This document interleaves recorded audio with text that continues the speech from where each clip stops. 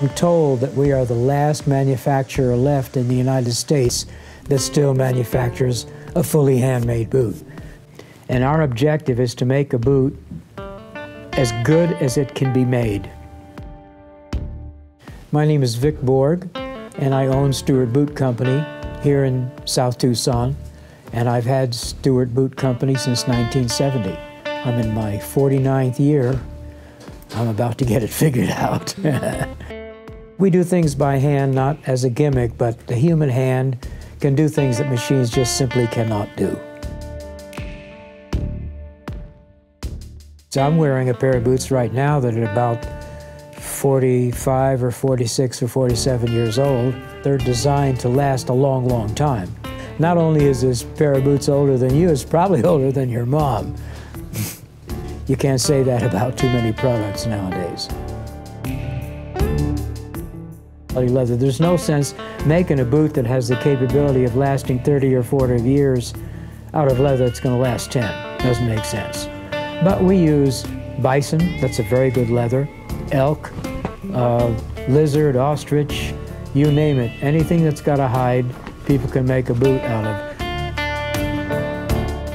People always talk to us about our old world craftsmanship. Our machines are old, because the old machinery will do work that modern machinery won't do. And so you use old machinery, old guys, old methods, it works. Oh, pues toda mi vida yo empecé desde tengo unos 10 años allá en León, Guanajuato. Y ya los años que tengo aquí, pues ya son muchos. The thing that matters the most to me is the fact that I'm helping people in areas that they can't find help someplace else.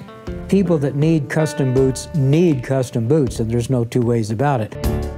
We've made boots for Jonathan Winters, the skipper from MASH, Arnold Schwarzenegger, Clint Eastwood, Billy Crystal and his two sidekicks for the City Slickers, Raul Castro. When I walked in the door of Stewart Boot Company on 14th Street